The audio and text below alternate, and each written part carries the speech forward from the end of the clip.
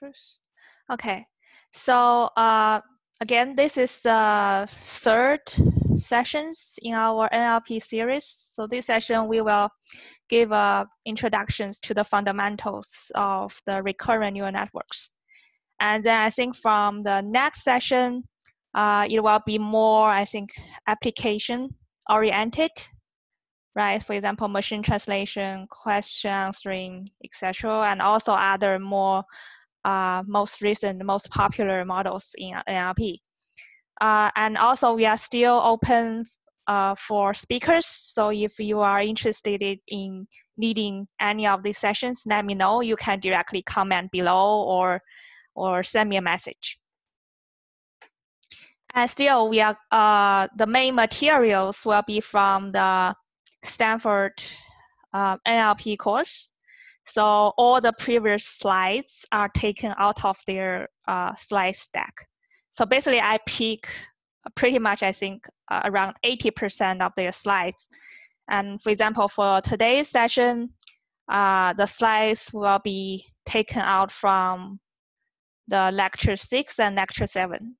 So these two lectures. And also you can find the videos on YouTube. So is there course recordings?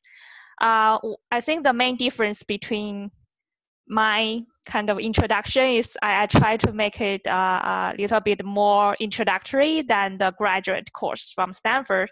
And I hope that this can serve as a starting point for you to go through their video and the course materials in depth. Okay, let's get started. So today we are going to walk through the language models and various types of recurrent neural networks. Okay, so I'm going to full screen this. Okay, so first question is, what is language modeling? Right, and I actually think of this as modeling the distributions of the words, right? Say you have a text file and then you want to, okay, what's the probability of these words showing up in the same sentence or like or in the same sequence, right? More specifically here, we can use the language modeling to predict what's the next word. Right? Say if you are given a sequence like the students open there, so there can be lots of options, right? Like open their books exams or even their minds.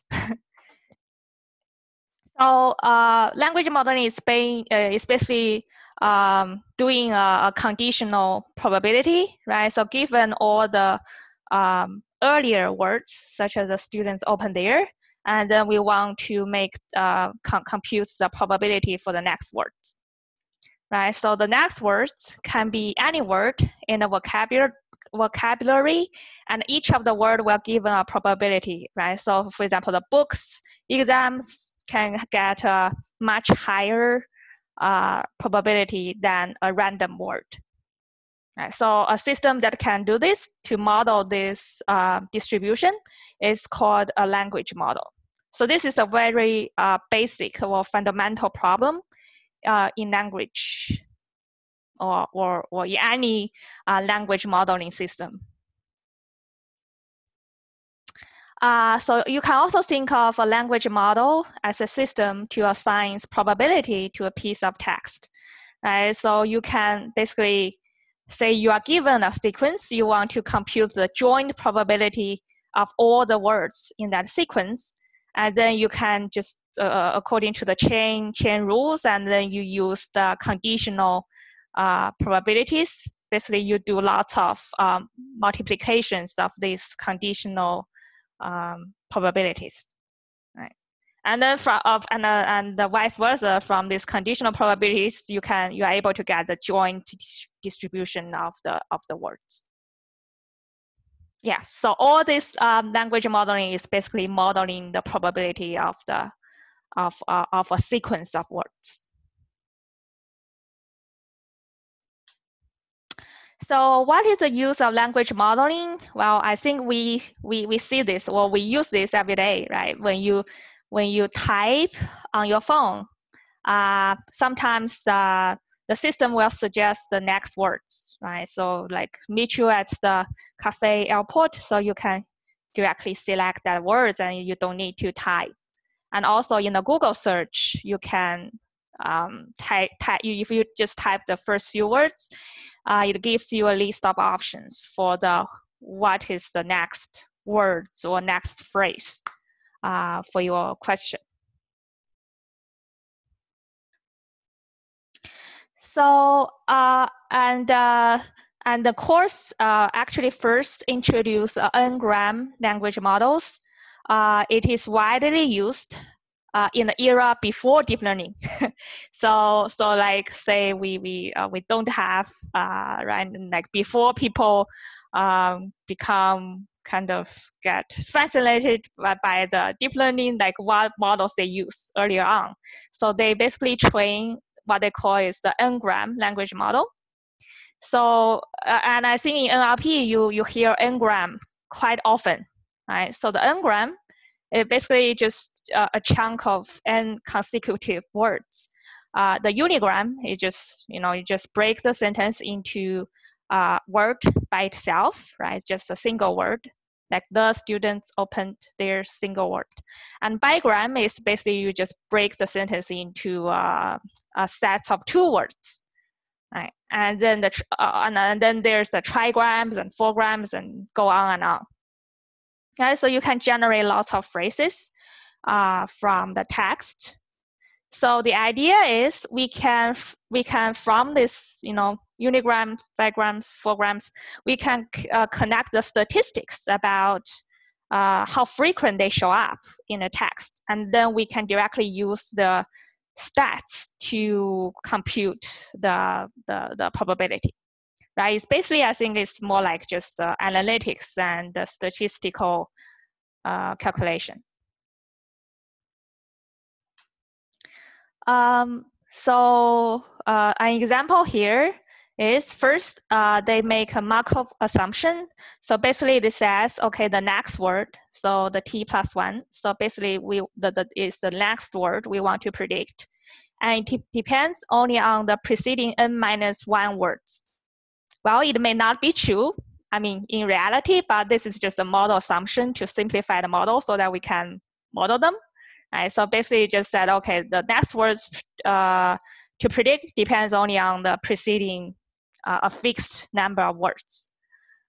And here, so that shows the conditional probability, right? And then from this conditional probability, we can decompose it into like two kind of division of probability of n-gram and the probability of n minus 1 gram.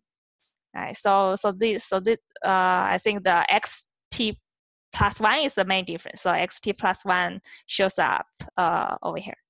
Right. So and then how can we calculate the probability? Well, we can calculate the probability from their stats in the large corpus of text.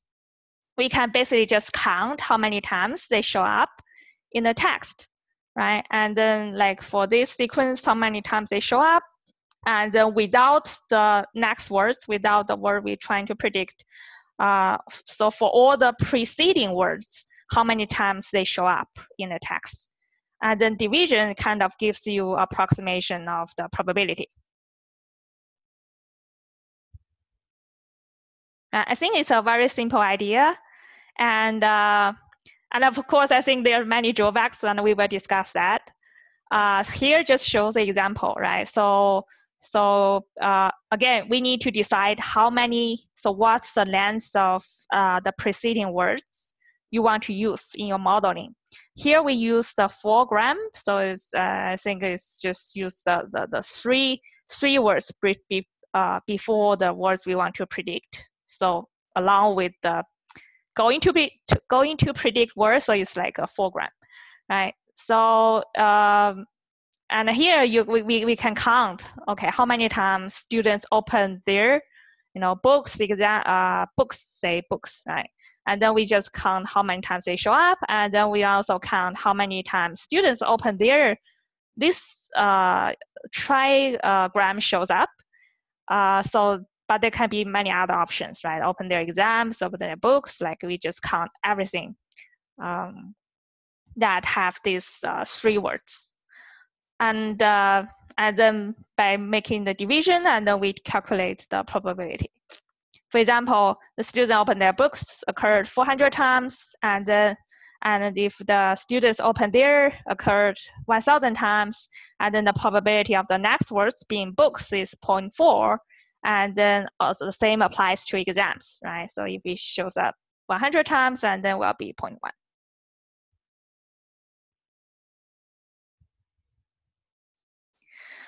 Okay, so what you see the problems with the n-gram models. I think the sparsity is really a big issue over here, because you have to guarantee that that phrase shows up in the text, right? What if it never shows up? And then you will get what, like 0 probability, right? There's no way to model that, right?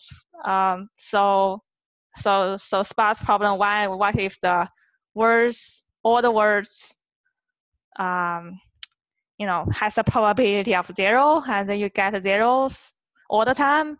And then if the students open there, like this trigram never shows up in the data, and then basically we cannot calculate the probability. Well, there's some workaround, is to maybe not using the 3 words, and then we can remove the students, and then we just use the 2 preceding words, which is open there, right? This is kind of, you know, basically we reduce the length preceding of the preceding words, right? So we hope that it has a higher chance when we shorten the length, right? So it's called a backoff. So when we increase the n, basically like when we increase the words, or the number of grams, right? And then it will make sparsity problem worse. And usually when people using this type of n-gram models, they usually don't have n bigger than 5. If it's at 5, it will become very sparse, and then yeah. So it doesn't have any statistical sense if it's very sparse. So any questions so far?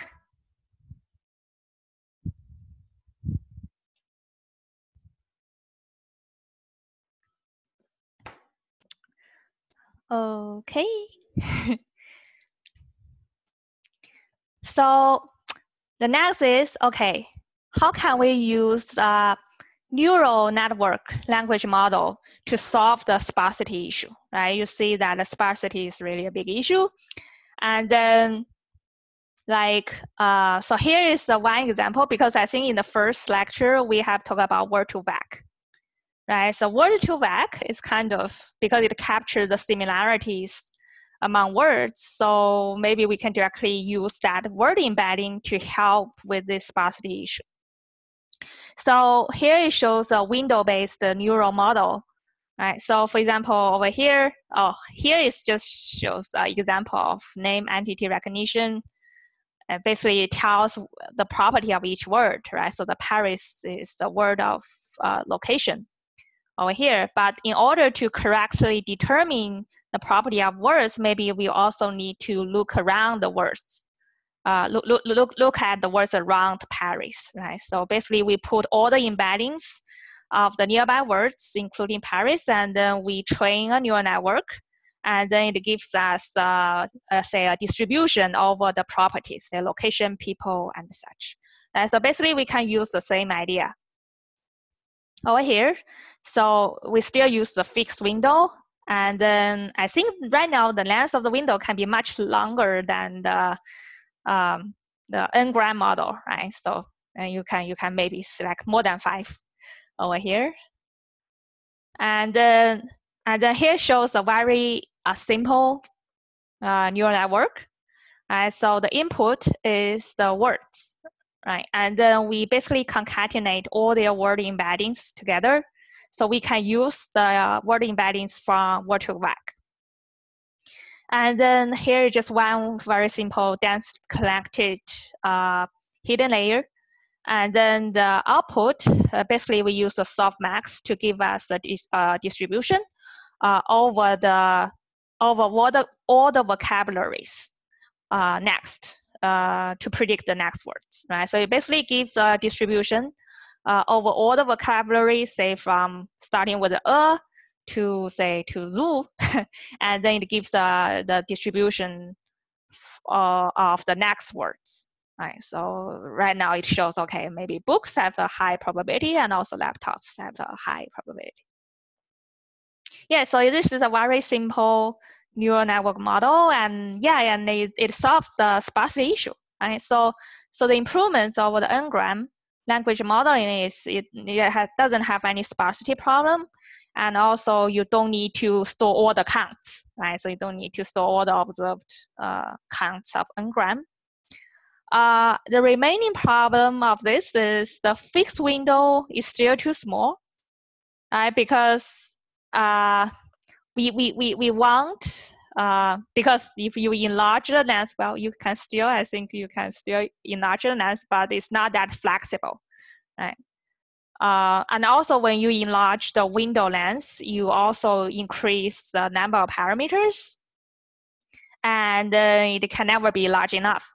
Right? So the models will become more and more complicated as you increase your window length. And also here it shows the x1 and x2. So the words are multiplied by completely different weights in the weight matrix. Basically, it says that there's no symmetry because the assumption is that maybe from this word to the next word, the transition function shares some similarity. Right? We want to capture if there's some transition function, we want to identify a general function for the words to transition to the next. Right? So we need a neural architecture that can process any length input, and hopefully the language the model parameters does not increase with the length of input.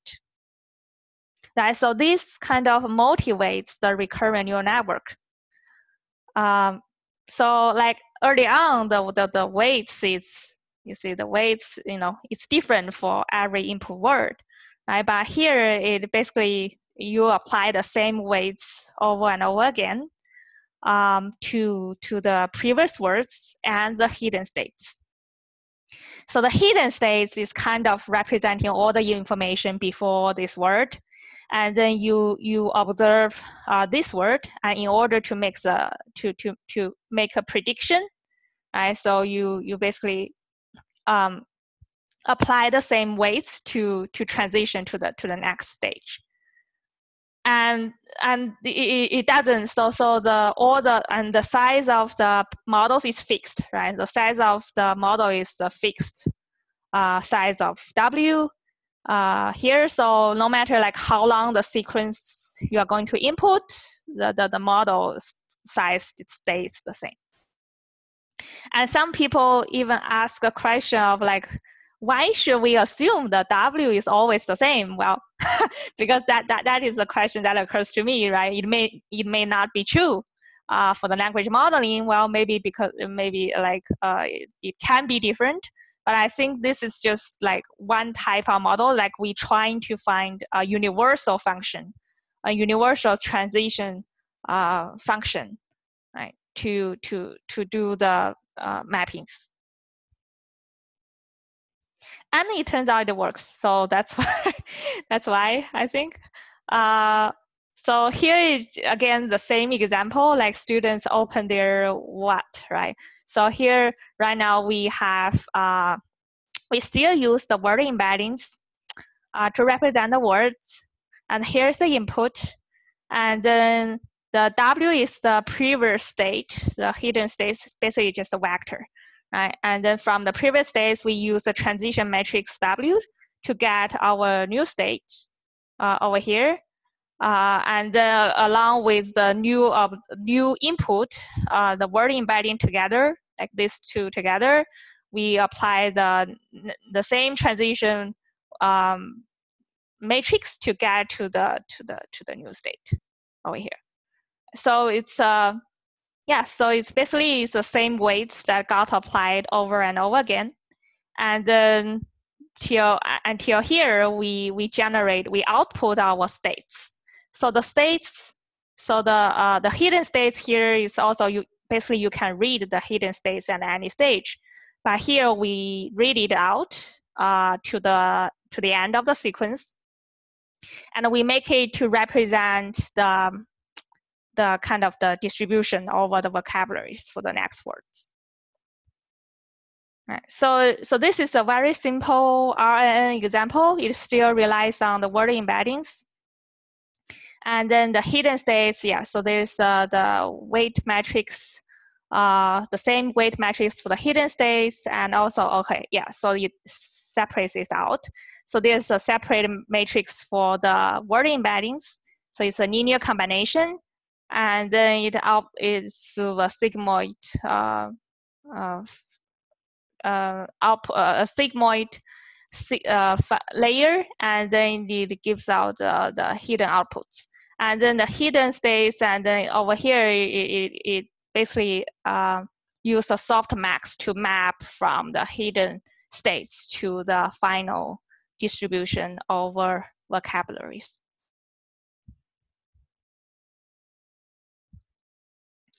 So the advantages of RNN is it can process any length input. Right, so the size of WH and WE is always fixed. It doesn't increase with the length of input, and hopefully, or in theory, it can use information from many steps back. Right, so this is a very good properties of recurrent neural network. But the other disadvantages of that is still the recurrent computation is slow, and actually in practice, during the training, it's sometimes difficult to access the information from many steps back because of the vanishing gradient problem, which we will see later on.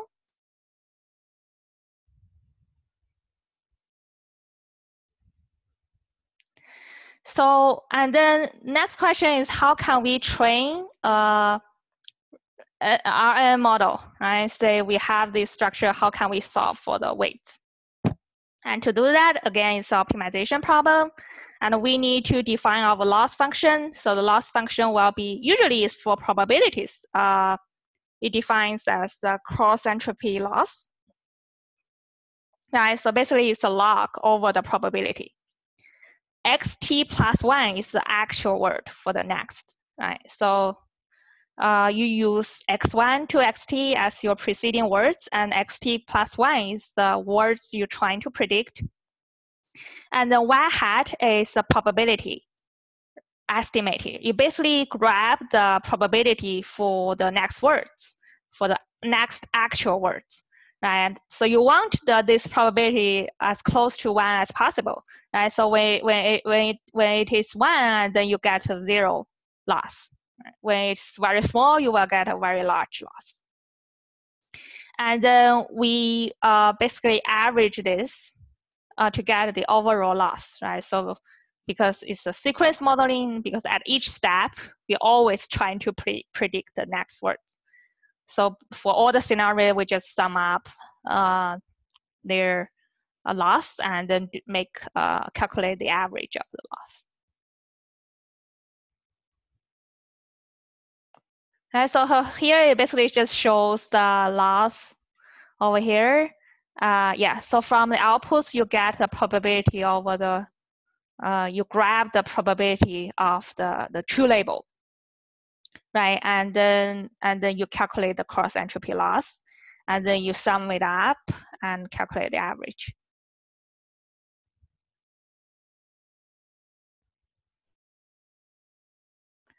Yeah, so and then once we are able to define the loss function, and then we can calculate the gradients with respect to the model parameters.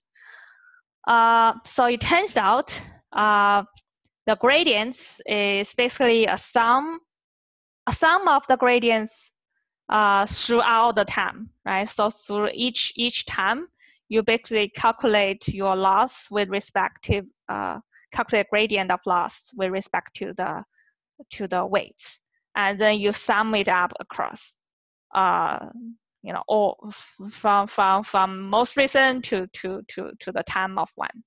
So this also is called a backpropagation through time. So I think it's a very simple derivation to get this. Basically, you just sum up all the gradients at all the time steps.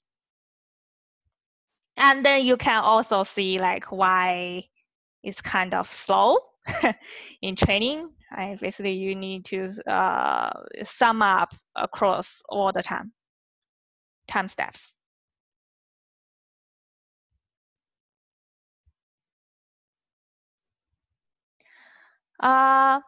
So any questions? I want to pause a little bit for questions. Well, everyone is familiar with the recurrent neural network and just can't wait for the next.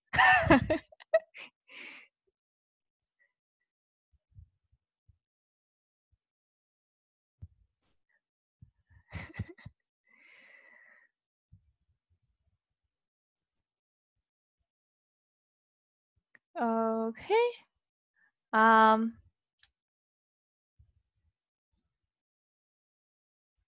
Wait. Okay.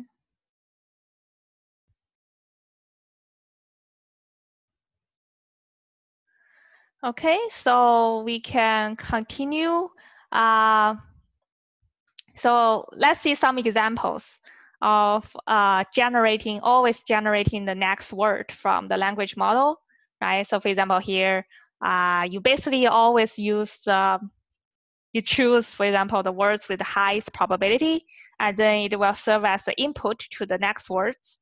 And then you predict the next words, and then again, it serves as the input for the next word. So you basically just doing this over and over again.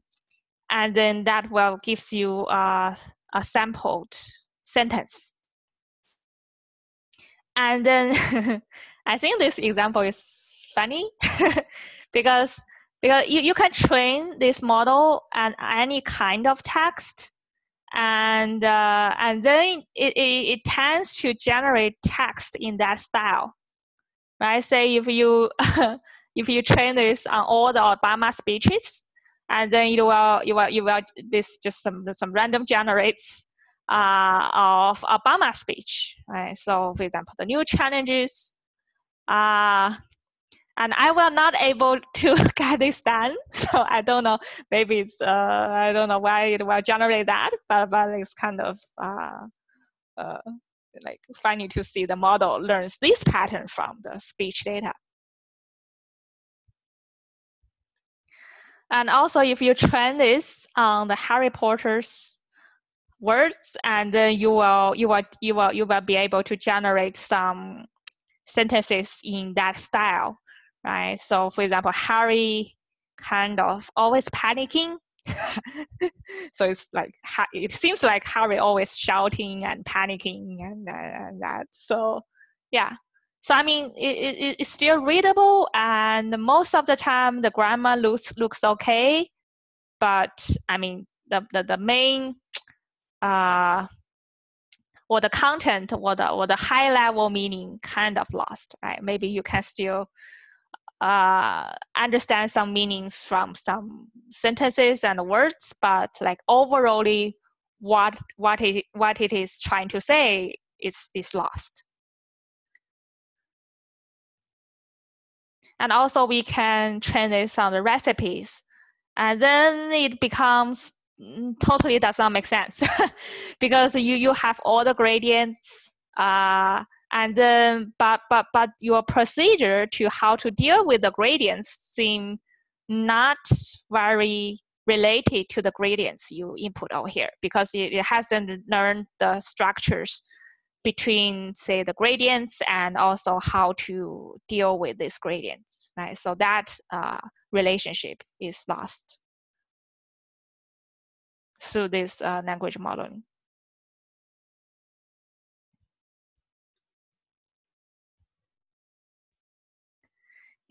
So here just some examples. Well, it's still fun to try some of that out yourself. And this is actually just a very simple recurrent neural network, right? So and it already can do some of this. So looks a good starting point for language modeling.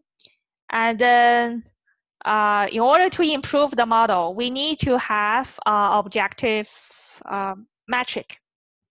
So people usually use a metric called perplexity. So basically, it's the inverse of the probability. So this is the probability of the next verse, and it is the inverse of the probability, and then it is normalized by over 1 divided by t. So t is kind of the number of words, right? And then you multiply all these probabilities all together. Yeah. So this, I think this is quite important, because without this, you will get always smaller and smaller perplexity when you have more and more words. Right? So this term is to do the normalization. And also, we can relate the perplexity to our cross entropy loss that is used in the neural network. Basically, you put so this is this is the same equivalent, and if you put exp log inserted here, and then you can derive this. So basically, it's the exponential of the cross entropy loss. Yeah, and then we want the perplexity to be lower, so the lower the better. And here it shows the perplexity of different language modeling. So this is the 5 gram models, so it's pretty high. And here, I don't know what is this, a blackout sampling. Anyway, so it's pretty bad. And then as we increase the complexity of recurrent neural networks, for example, if we use the LSTM, which we are going to introduce next, and also we are stacking the LSTM together, you will get lower and lower perplexity.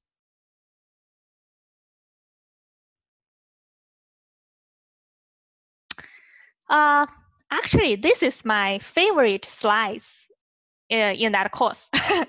I think it's amazing, right? Just to give you a picture of recurrent neural networks in the language modeling.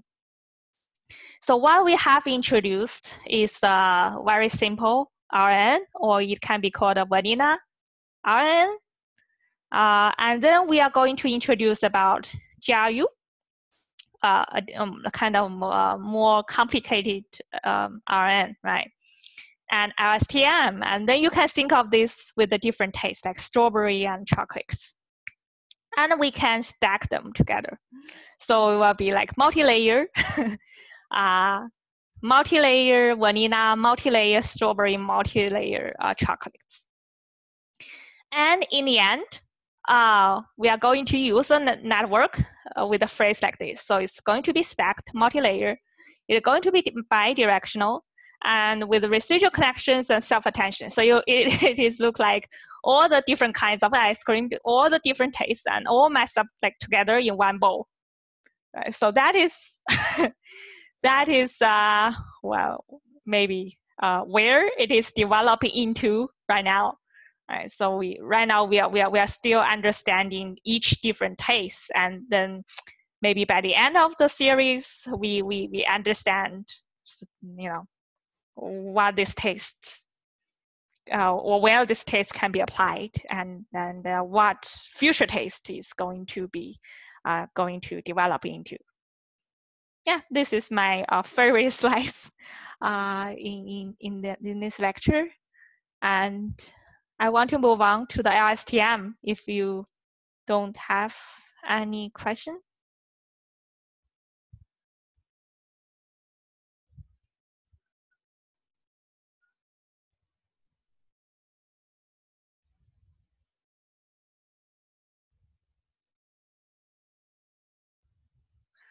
Okay.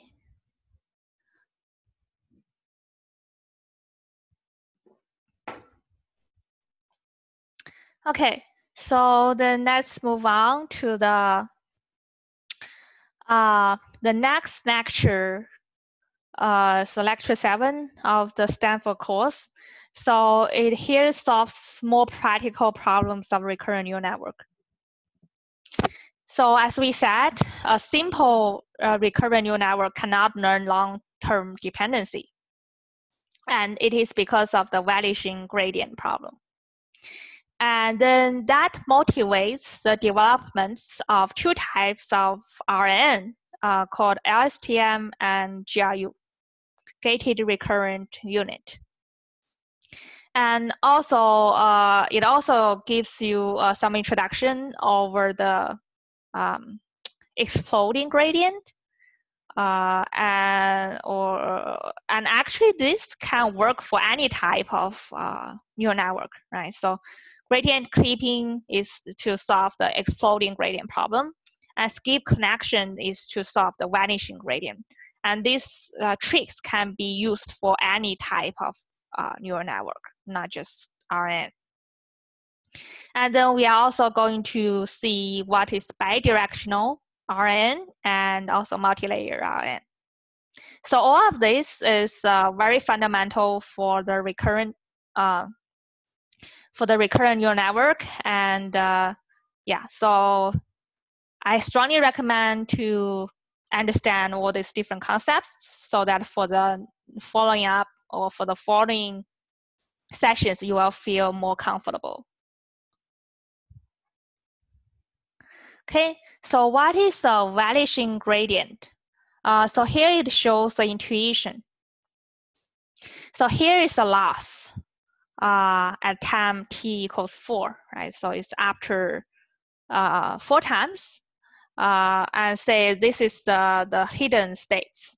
And then we want to see what's the impact of the loss over these hidden states. And if we calculate the gradient of the loss over the hidden state, basically it just shows, okay, given the loss, how the hidden states will change. Right? So basically we calculate the gradient again, so that will tells you how much it will change.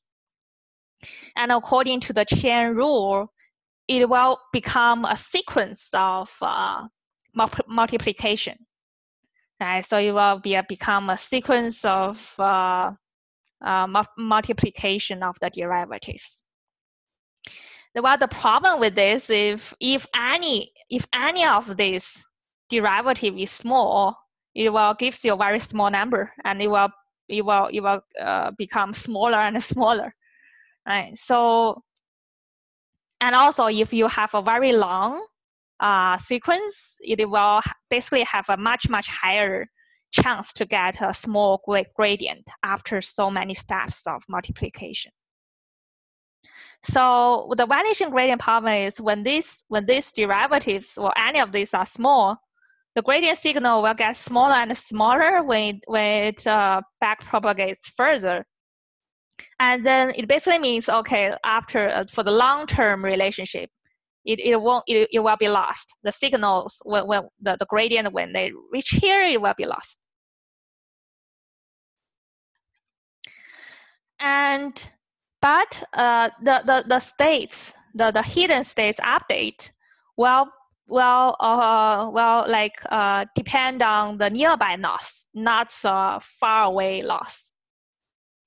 Right, so the gradient signal here will become much stronger for the loss nearby from the gradient signal nearby, rather than like the gradient signal like 3 or much farther away.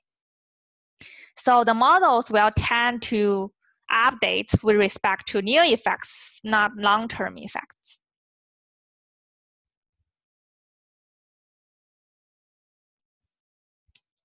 Then what's the problem with that, right? So in the language modeling, the long-term effects is actually very important. But here it just shows some like one toy example. For example, the writer of the books. So we want to predict whether it's the is or are next. And And we know that, okay, so basically it's, the writer is the key kind of the factor to decide what is the, whether this is is or are, right? So for the syntactic recency, so the model should depends on the writer, and then to choose between is or are. But for the sequential recency, so the books will become more important than writer if you consider just the sequential recency, right? And then you will tend to predict R over here, so it won't be correct. So validation gradient problems will bias the simple RM models towards learning from this sequential recency.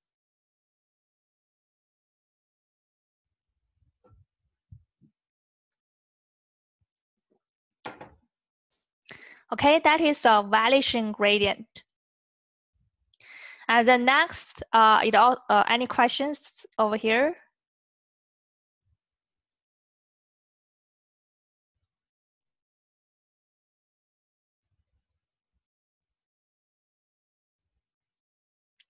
Okay, and the next is the exploding gradient. So exploding gradient basically is the gradient is very large. So it's the other way, right? So if the gradient becomes too big, then the update steps become too big, and then maybe you would observe a loss increase rather than decrease, because it can take a back updates. What if that large gradient is not correct? And then you would take a large step and make a big mistake. And also it could result in the infinite or NIN in your training, and then you have to restart your training from an earlier checkpoint. Right. So basically it's when this gradient becomes too big, and it's called an exploding gradient. And one solution for that is called the gradient clipping. Basically, it's doing the normalization over the gradient. Right? So basically, we set a threshold of the norms of the gradient magnitude. So the taking the norm basically just tells you the magnitude of the gradient. Right? So if the magnitude is too big, and then we are going to normalize it. Right? Yeah. And then yeah, so basically we want to control the step, like how big the step is in that direction. Especially this is going to solve the gradients calculation along the cliff, because the gradient can vary a lot at a cliff, right? Because over here the direction may be over here, but like or at this smaller kind of smaller surface, it could lead up, right? And over here, I mean, ideally, we hope that you will point a gradient over here, but the calculation could calculate it based on this surface, and then the gradients could lead to this direction. Right. So it's not that controllable. I would say it depends on where you are right now on the surface. So basically, and with clipping, we can kind of make sure that they are always within the small steps, right? So we are still staying around this neighborhood, so that one mistake won't kind of mess up the loss, right? So it won't mess up your current position.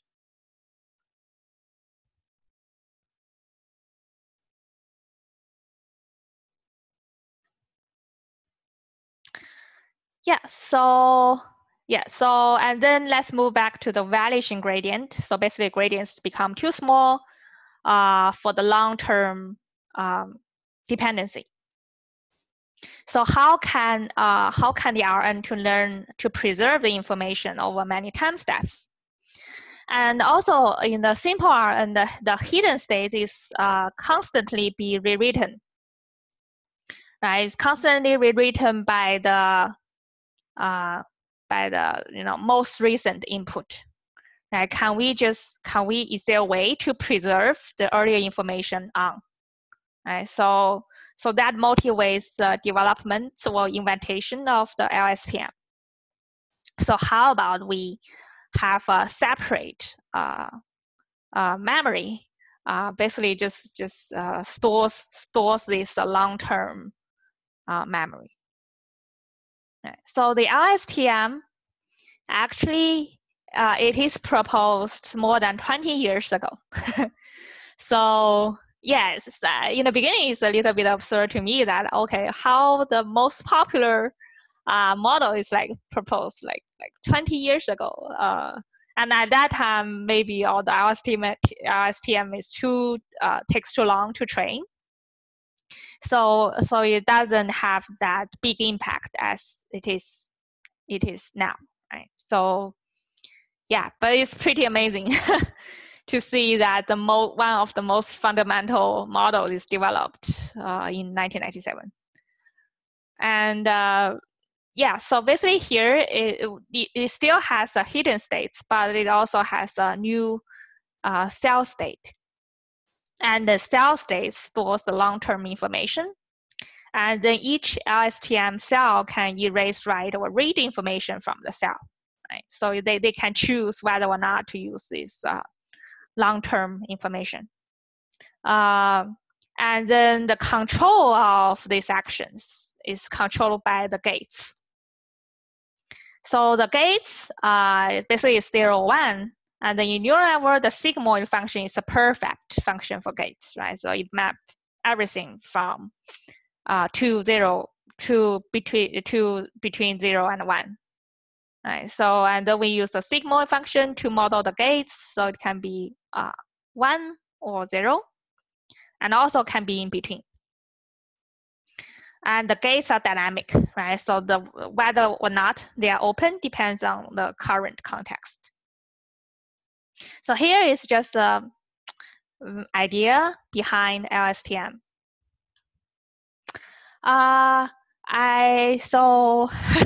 It looks like a lot, but I think it's pretty easy to figure that out if you read like this. Right. First, all the sigmoid function is the gates. Right. Whenever you see sigmoid function, is the you just think about okay, it controls whether or not that information is going to pass or not. And that information is based on the previous hidden states and current observations. And so this is basically so this is one layer of neural network. And then the input are the previous hidden states and then the current input. Right, so basically we have 3 gates. And the next is we want to update our new cell content. So the new cell content, just like the simple recurrent neural network, right? So the simple recurrent neural network, the cell states will solely depends on the previous states, previous hidden states, and also the input x, right? And then it use a tangent function to scale these values to between -1 and 1. Basically, it just controls the values range. And then the gates are then used to decide how much I want previous cell states to pass and how much I want to write in the new cell states. So these new cell states you can think of as some more regency, more recent information. And then CT+1 kind of represents a long-term relation. Right, so the forgot gate. So this is a forgot gate. So if it becomes 1, and then it basically just pass on all the previous information, long-term information. And if this is 0, it basically ignores current input. Right, so it calls input gate. So it controls how much recent information is going to return into the new cell state. Right, so all of these gates is going to serve as, okay, how much long-term information is going to be kept and how much the new information is going to overwrite the cell state. Right, and from here, and then from the cell state, so it has another output gate to control how much how much information is going to be read out of the cell states to serve as your output. Right. So, and people, yeah, so this is just like from the equation point of view, what it looks like. And I think this is a very popular block from Cola, right? So it draws these gates very clearly. When I see these plots, so always first to identify the sigmoid and the multiply, because the sigmoid gives you 1 and 0, and the multiply control the path, right? Basically, it gives you a way to identify the gates. So here, this is the forget gates. Right. Going to the next. So this is the forget gate. So this is the cell state from early on. This is to decide, okay, how much the early on cell state is going to pass. And then this plus is to some new content, right? And then we are looking for the sigmoid and the multiply. And then this is another gate. So this is the input gate, right? So basically it tells like how much the hidden state and current input is going to pass. And then the tangent layer is basically just to give it some nonlinear calculation transformation. Right? And then so the forgot gate, input gate, and it gives you a new cell state. And when it reaches here, so this is a pointwise. So this is not a neural layer. So the neural layer is in yellow, and then the pink pink is a pointwise operation. So the dimension stays the same. The pink basically just map each of the value to between -1 and 1. So it's a pointwise operation on the vectors. So it's just an operator function. And then it basically map all the values of the vector to between -1 and 1. And then here is another output gate to decide how much the cell states is going to be read out to the output. Right? I think once you are able to circle out the gates by identifying the sigmoid and the multiply, I think it's very easy to understand the LSTM structure. Is there any questions, or is it clear to you?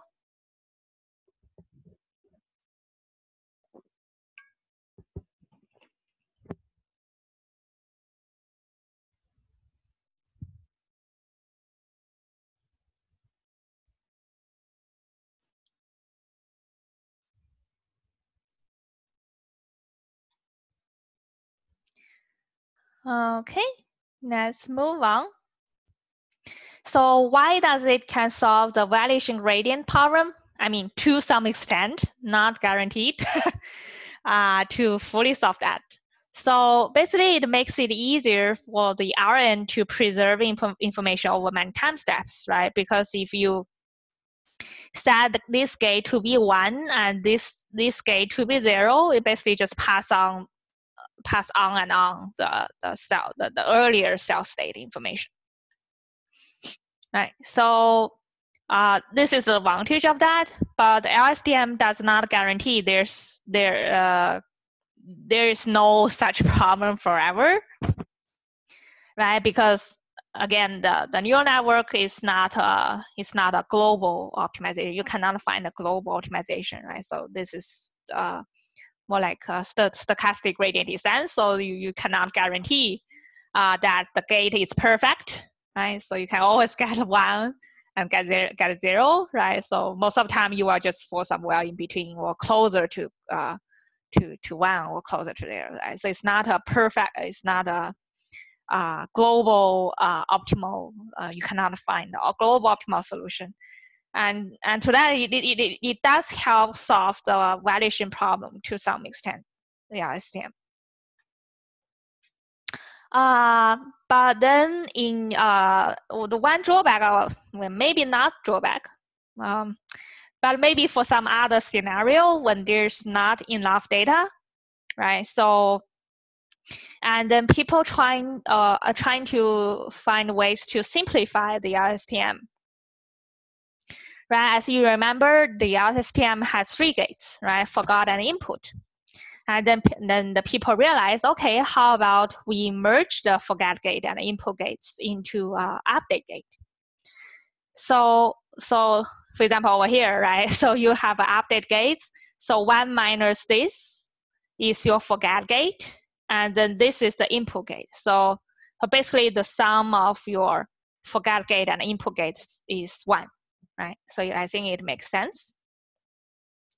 So you basically reduce 1 gate. But still, there's no output gate because in GRU, there's no difference between self states and output and hidden states. I always think the hidden states as output because it's usually people use the hidden states as the output. So there's no difference, but it adds a new gate called reset gate. Basically, it tells you what parts of the previous hidden states are used to compute the new content. Right, so it resets some of the earlier hidden states, and then the other part I think is the same with the LSTM. Right, so basically it simplifies LSTM by reducing 1 gate, and then makes the self state and output and the hidden states the same.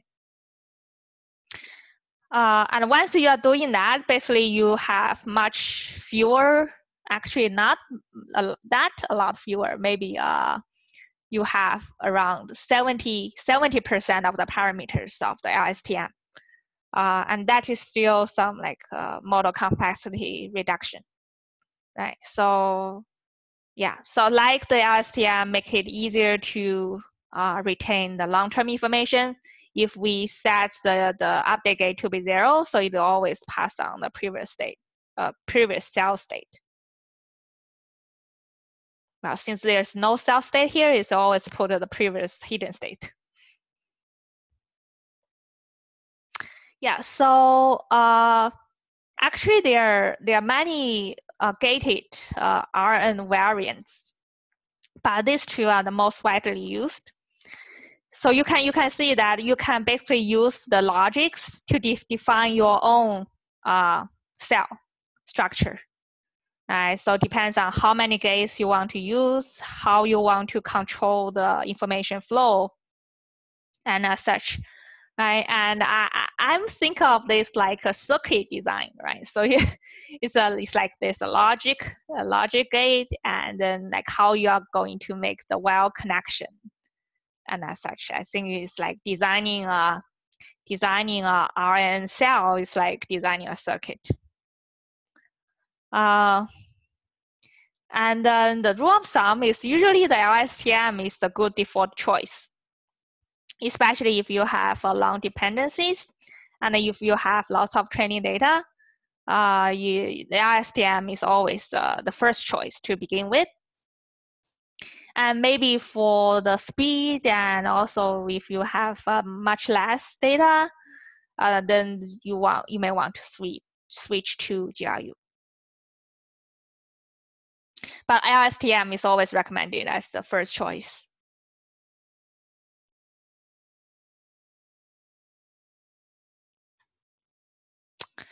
Okay, and any questions on the difference between LSTM and GRU?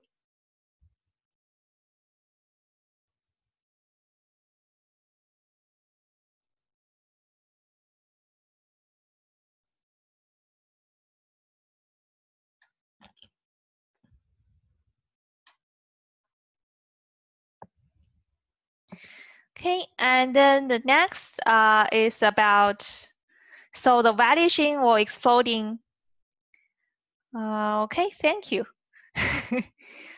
So the next question is about vanishing or exploding gradient. So it's actually a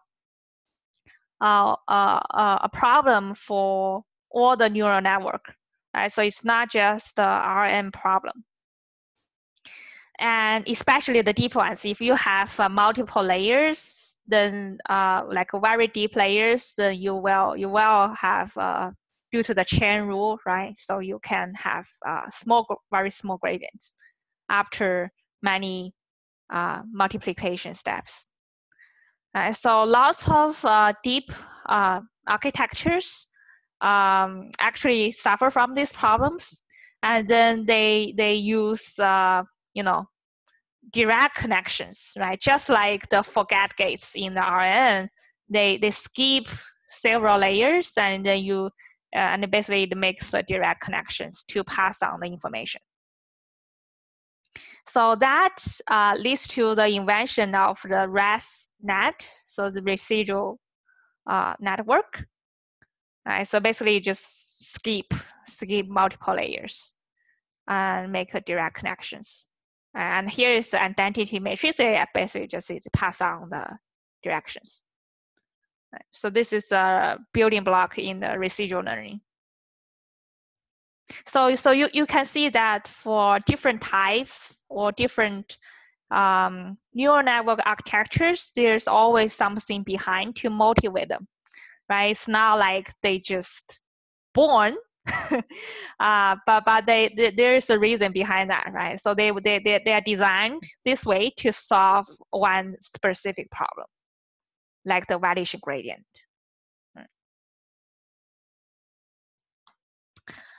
Okay, so then let's move on to bidirectional RNNs. Right, so all the early on is all just one directional recurrent neural network. But for some language modeling, such as sentiment classification or machine translation, I think you can wait for the words after your current words to make decisions, right? So you are able to get the whole sequence of the sentence, and then you can take advantage of the words preceding, and also you can take advantage of the words afterwards.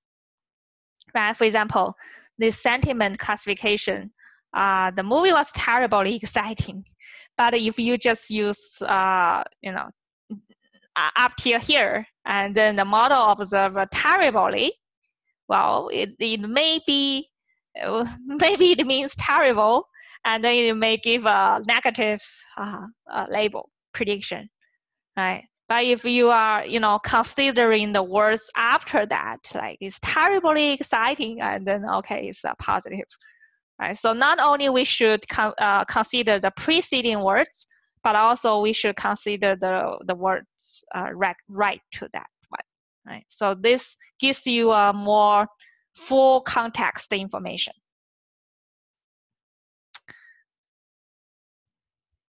So this is what a bidirectional RNN looks like, right? So we have a forward RNN. So this is the forward RNN. So here is the input, here's the hidden states, input, hidden states, as such.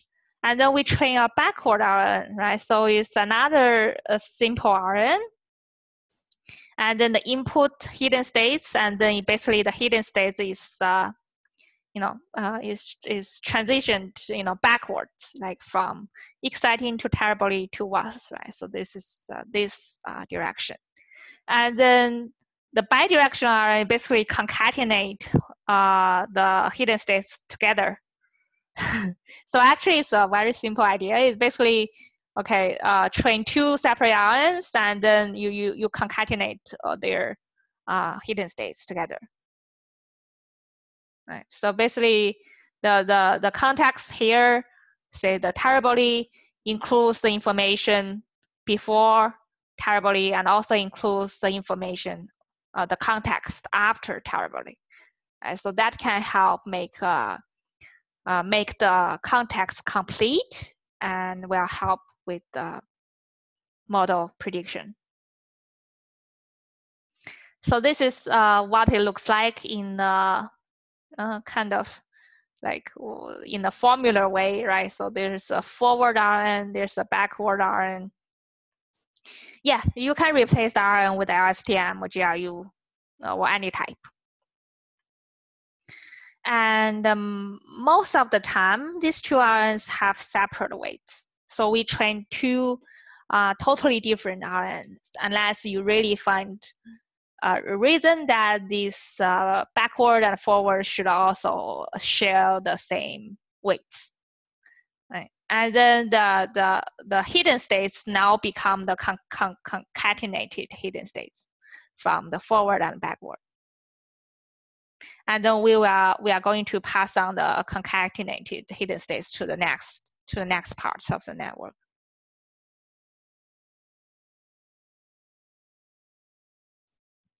And to make it simplify, when you see this bidirectional, basically there's like two RNs, right? So just one forward, one backward. But right now, like just for simplicity, the diagram just show this bidirectional. And right now the states are kind of the concatenated, like two states, right? And merge them into one.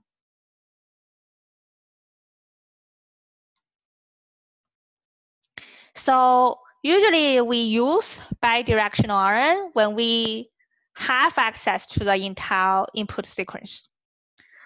In language modeling, like we always, or the text generation, right? So we have to always generate the next word.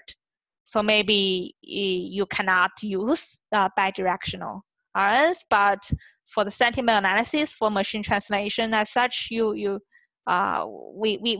should allow the bidirectional RNs, right? So we just translate the entire sentence, and then we should consider the sentence bidirectionally. So bidirectional is usually more powerful than one directional. And for example, the most popular BERT model, the B stands for bidirectional. And we are going to introduce this model in future.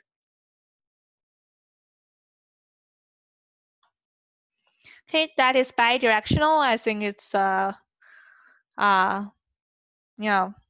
kind of integrates the information in both directions. And then there's a multi-layer RN. It should come very naturally, right? Because we develop multi-layer neural network, like a multi-layer convolutional neural network, and we believe the multi-layer really can learn different, information, integrates the information at different levels. So RN is already deep in one dimension, right, over time steps. But also we can make them deep vertically, like making them into multi-layer RN. And also it allows the network to compute more complex representations. Right? So multi-layer RN is also called stacked RNs. So this is the diagram for the multi-layer or stacked RNs. So here is basically it's passing on the hidden states. Right? Say the first layer, the input is the words. And then the second layer, the input will be the hidden states from the last layers.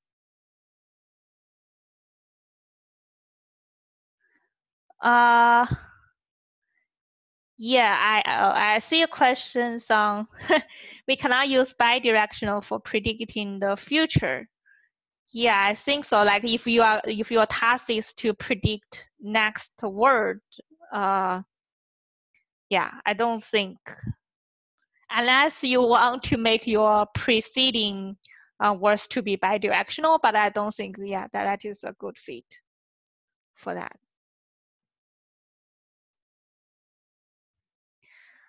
Yeah, so always again they are on the layer 3, so the input will become the hidden states of the layer 2. Right, so yeah, so basically it learns the hidden states. Well, the hidden states is kind of learn multiple levels of representations.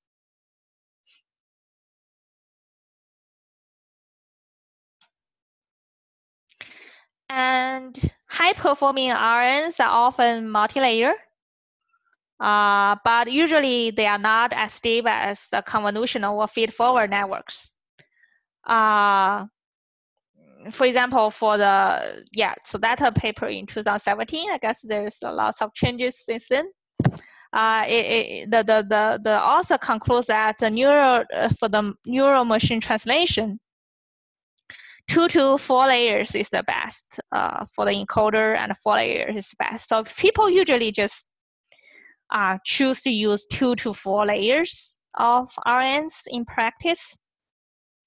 And also, if you have much deeper RNs, it's going to, have more severe vanishing gradient problems, and then you have to use the skip connections as such to train, for example, 8 layers of RNs. And transformer-based, so there's other types of networks developed like BERT to use a much deeper RNs, like 12 to 24 layers. Yeah, but when they grow this deep, they use the skipping connections to solve the vanishing gradient problem.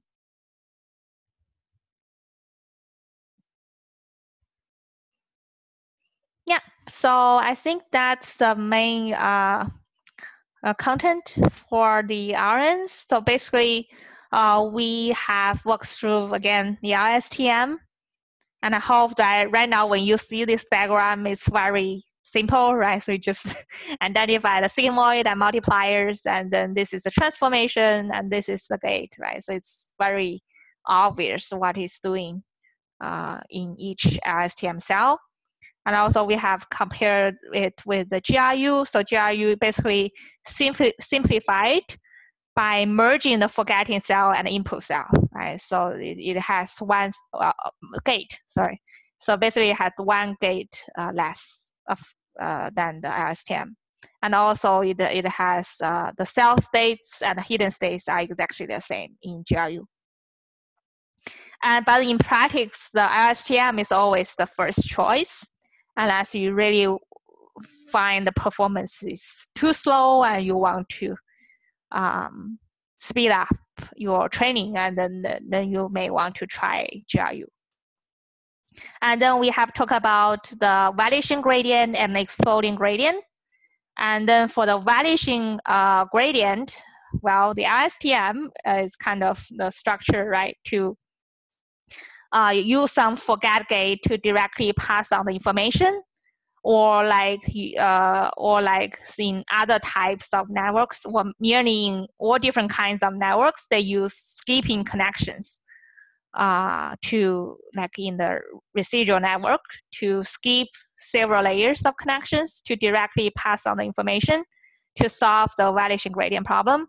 And for the exploding gradient, we can choose to keep the gradients, right, by normalizing it by dividing by its magnitude, right? And then we learn about the bidirectional RN, right? So whenever possible, bidirectional RNs has a better performance than just one directional RN.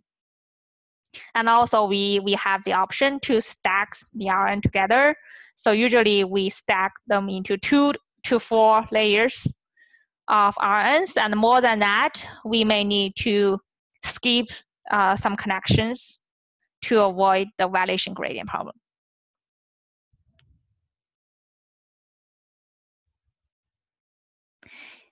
I think the activation function shown here is all 10, but value,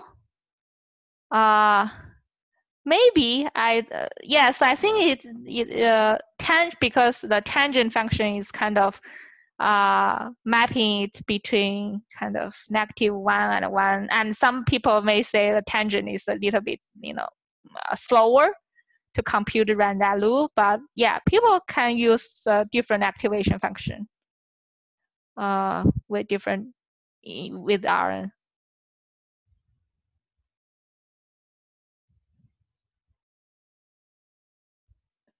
Yeah, so that's it. And I have earlier on, so I think a while ago, when I'm trying to figure out the difference between LSTM and GRU, so I write this blog. Just you can tell how the dimensionality change through each step.